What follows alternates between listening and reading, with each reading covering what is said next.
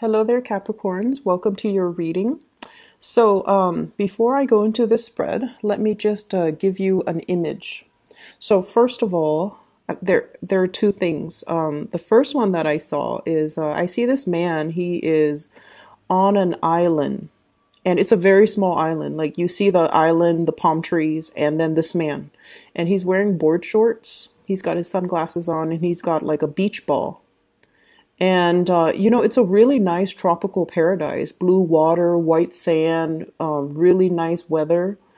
And I just feel like he's on this island alone. Okay, he's on this island alone. And he's looking around like, is there anybody here who can play ball with me? And he's looking around, and, as he shouts it out, I just see it echo across the waters. And I just feel like, he's on this island pretty much by himself.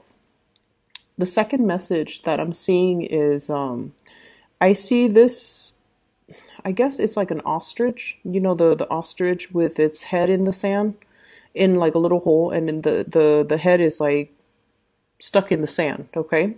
So let me just bring that those two images back in a little bit. So the first message that I was getting from with the man on the beach or on the island is it's literally, it's time for you to connect to or find a community of people who have like-minded goals, who have like-minded energies.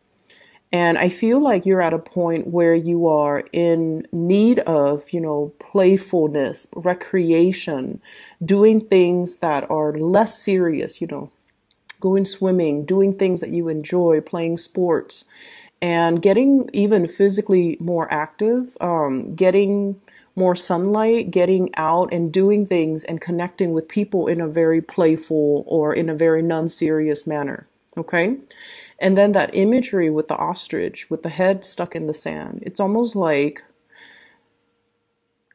there's a lot of responsibilities that require your attention. And when we talk about responsibilities, we think of it in more of a serious way, like work, cooking for yourself, cleaning for yourself, taking care of the kids, laying out your clothes so that you can wake up the next day and then know exactly what to wear. You hop into those clothes and then you go to work, and then, rinse, repeat. That's what it feels like to me. So there is a need here to have a little bit more balance when it comes to your work life and your personal life. There is a need here to have like a balance between your finances, the time that you devote to, accumulating the finances or the financial stability, and the time that you allocate for yourself to have some fun, to do fun activities, to do things that will allow your heart, your soul to kind of replenish itself, and I guess to feel a little bit more human and less robotic. Okay? So what I'm seeing here with this spread is, first of all, we have here the Temperance card, and I'm using I think this is the Thoth deck. So we have here the Temperance card, managing and kind of balancing out these really disparate energies between us. Okay. And I especially feel this is a card here. If you look at the two animals, there's an energy of a little bit of animosity coming through. And there's also, the lion, it's a leader. The eagle or the vulture, it's more of like the naysayers, the people who are a little bit more self-serving in your environment. For those of you who are in a little bit of a leadership capacity, it's balancing out what's better for the greater good, what's good for the group, but at the same time, not isolating other people, so that it's almost like being very, very careful about how you come across, being very careful about what you do, being very careful with being a good leader without isolating elements, because in that way, it could breed discontent, and it could breed envy, and it could breed it's like setting yourself up to make enemies where you don't have to. So learning to be more diplomatic, learning to be more inclusive of people and their needs, but at the same time making decisions so that it could benefit the greater good. So it's a very fine balance that I feel many of you who are, especially in leadership positions, are finding yourselves in. And then I'm also seeing as well, for those of you where this is like a family situation, I almost feel like a lot of people are making heavy, heavy demands on you. Okay. And I feel like, you have a lot of love, a lot of like understanding, a lot of, your energy is very soft, very accommodating. You're kind of like this angel here, trying to appease everybody, trying to do things for everybody. And you do it with such grace. You don't complain about it. You don't sit there and whine, and you don't sit there exasperated that the other people keep coming back to you. I feel like you do whatever is necessary to get things done. And I also feel as a result of that, it's important for you to kind of like draw boundaries early on. It's important for you to learn to say no. And it's especially important for you to preserve that time and space for yourself so that you have the time and the opportunities to do things for yourself. Okay, so learning to draw back and learning not to get involved in other people's conflicts, and especially not come to everybody's rescue. Okay. There's a lot of financial blessings that have been coming in for you, and it's all coming in. It's like the coming back home to roost. And it's mainly because you have done a lot of good work. So I see many, many of you working, outside of like working hours, like bringing work home, doing a lot of work, putting in a lot of time, putting in a lot of energy, getting things moving and stabilizing your financial life. Okay. And what we have here is the Eight of Pentacles, Eight of Disc. Everything that you have planted is starting to bear fruit. So I see for many of you, you might be in a position where you are either getting a promotion, salary increases, or there's some type of an uptick when it comes to your financial situation right now. And with additional finances, sorry for the beeping, with additional finances, what it basically means is that we have already achieved it. We have already made it. Six of Discs, Six of Pentacles, success. It's already here in the physical world for you. And as a result of that, you don't have to strive so hard. You can kind of sit back and relax a little bit and, allow yourself more fun. Allow yourself to just kind of like get your head out of the sand and just look around you and see what's around you and connect with more people. I feel like you have a lot of people in your environment, but it seems almost like the relationships are very heavy and a little bit more on the serious end, okay? It could be like, having a relationship partner and you guys are doing things all the time, and there's just a lot of things that you're doing for the relationship partner or to sustain the relationship. I see many of you in a relationship and you might have children, and you're doing a lot to, take the kids home, cook for them, doing all these very serious, responsible things in order to maintain the relationship. Okay? Like cooking for your partner, cooking for the kids, cleaning the house. But in between all of those chores, I don't see an opportunity to kind of go out and enjoy life and, do lighthearted things. Every step seems to be a lot of responsibilities. And then I also see relationships with family members as well, where you might be the one that's, kind of like the sounding board. You're helping them solve their problems.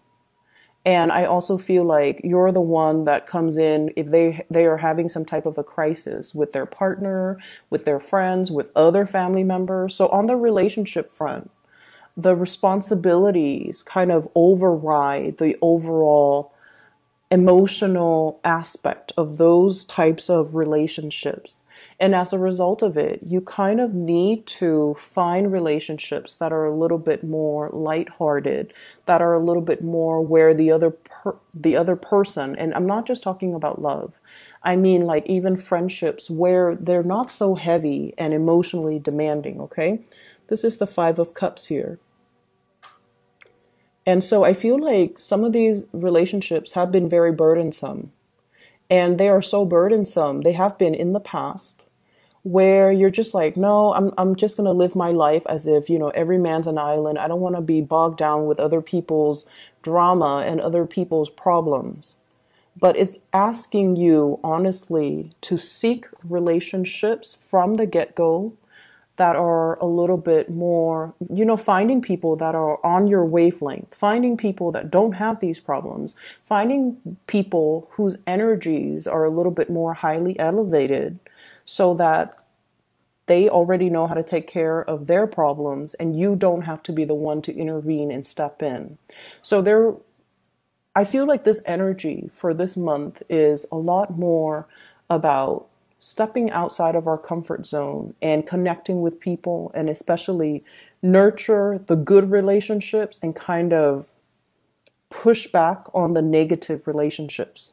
Okay. And that is family, friends, because you really need to have time to yourself and to build up your free time and to do things that are more fun, more joyful, and more replenishing for your own emotional needs. Okay. What I have as well is the bottom row is the people that you're dealing with in particular, especially if it's a relationship partner. I have here the Knight of Wands, and the Knight in this deck is the King. Okay, so this is a little bit different. So the Knight of Wands, this is like the King of Wands. And what I feel is for some of you, you might be in a relationship with this person. There are a lot of changes that are happening in your life. Spiritual ascension, trying to figure out how to make yourself happy, trying to figure out what you need independent of other people, trying to figure out for yourself your life path, what you need in order to progress. And I feel for many of you, there's this sense of like emotional expansion as well as intellectual expansion. You're learning, you're growing, you're starting to figure out how you can start to build wealth. And if you are in a relationship here with a fire sign, this is somebody who has a lot of ideas, who has a lot of plans, and who sees you as like their ideal partner. So there is a lot of love in this situation. But I feel like you are at a point where you're transforming at such great speed that you might feel like you're outgrowing this person. It's almost like they're struggling to catch up to you. The dynamics between these two people, it's very strong. There's a lot of passion. There's a lot of chemistry. There's a lot of people when you're together. It seems like, there are a lot of people that are coming and going in your life. And this is a person that brings a lot of acquaintances into your environment, into your circle. But in a way, because their energy is so strong, you might feel like they are inadvertently bringing more chaos, more problems, taking up too much of your time. Okay, and so if this is the case, I want you to really look at this and to try to figure out where you can draw boundaries just a little bit. Because like I said, you're changing, you're moving forward, you're ascending. And this concept about needing time for yourself, needing to, do things that you enjoy. So trying to draw the boundaries between, where does my time end and where you can come in and, spend time with me. I feel like it's really important to draw those boundaries early on. So I do feel this is somebody where the relationship might require, it's like it's requiring or demanding a lot of time from you, time that you might not have to take care of things that you need to take care of on your end, time that you want to just, sit alone, listen to music, do the recreational things that you want, but there's heavy demands here. I also see there's a lot of changes happening in your work environment. Either there's more responsibilities that are coming into the picture, more positions, like I see a little bit of an expansion in the work environment. And you have some really good cards when it comes to work, financial stability, but also getting a lot of recognition in the work environment. So I almost feel like the company, the place that you're working at, there's expansion, there's more opportunities to rise laterally, to get pay increases, to get promotions, and to kind of rise to the top. And as a result of it, I feel like there might be relationships that you are starting to see how it's really cutting into your time. And you're starting to see as well where the other person might not, in the greater scheme of things, fit in your life trajectory long term. So this is something to think about. What I have as well is I have the King of Pentacles. And we have here the King of Wands and the King of Pentacles. This seems to me like a tug of war, kind of like being pulled in two different directions, okay? And right in the middle, this is the Eight of Swords, and in this deck is the card of interference. So there might, for those of you in relationships, there might be interference from other people. There might be interference, like third party interference in a relationships. And I feel for some of you, it doesn't have to be like, a physical person like cheating or anything like that. It could be family dynamics, ways of, like, I guess, things that we kind of grow up with. We believe that relationships are supposed to be like this.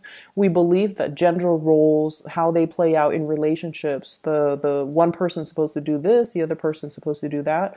All of those things I feel like are being kind of tossed up, are being thrown up in the air. And there's like almost like a gender role reversal. And I also feel interference coming through from your side of the family, their side of the family, and especially if you have children.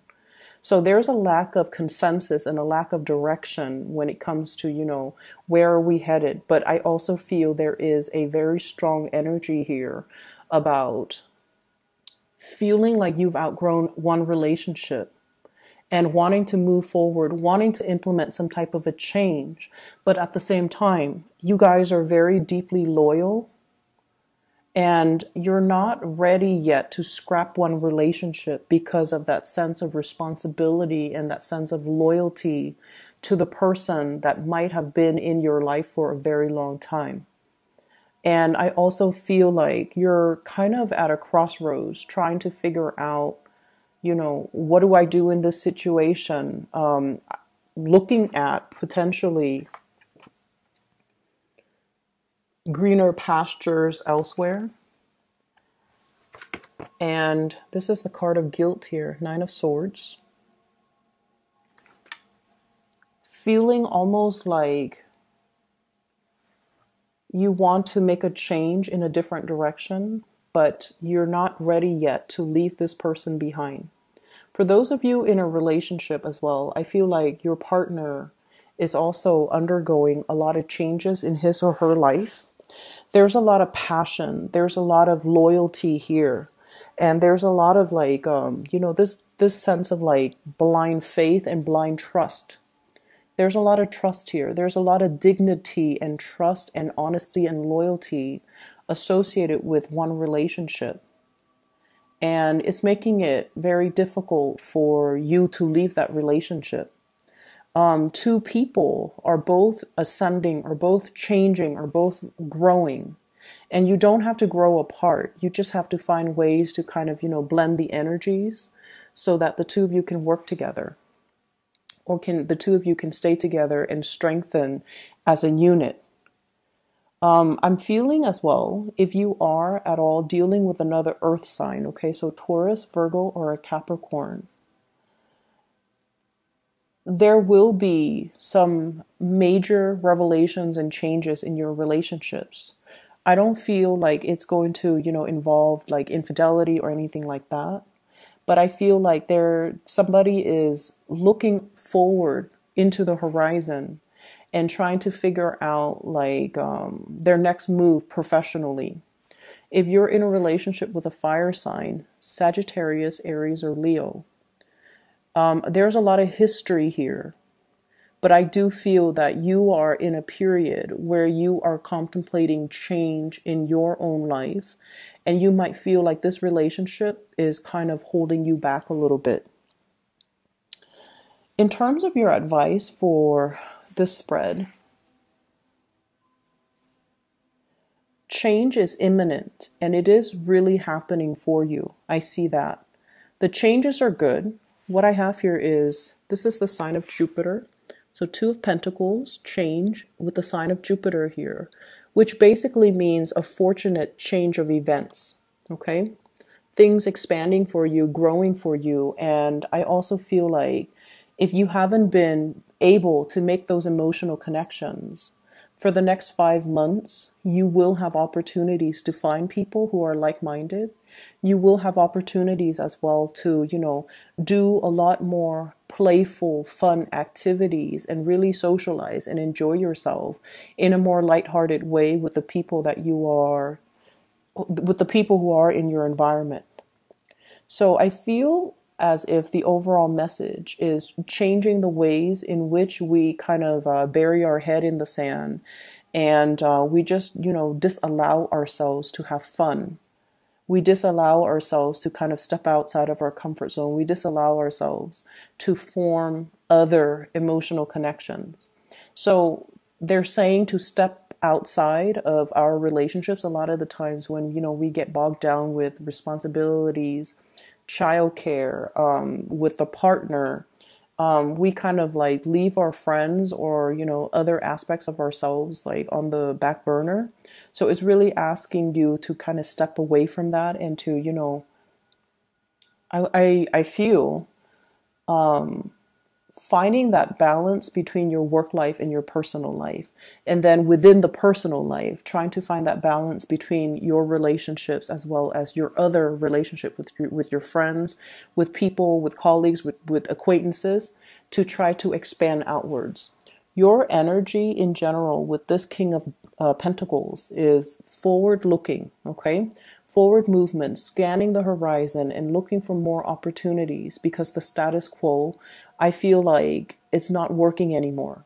What I have here for your spiritual advice, I have here the Tower. Change coming in. It doesn't have to be cataclysmic. It doesn't have to be, irreversible. But it's forcing you to look at things in a different way. And it's forcing you to find balance, okay? And then we have here the Nine of Swords, which especially when it deals with communication, what I mentioned before, trying to lead others, but at the same time, don't isolate any segment of the people that you're trying to lead, because that is going to create a lot of dissonance. It's going to create, it's like the breeding ground to, for naysayers. It's also the breeding ground for people who might resist you because they feel kind of left out or marginalized based on the decisions that you make. Okay, so I hope the reading is helpful for you guys, and I'll talk to you soon.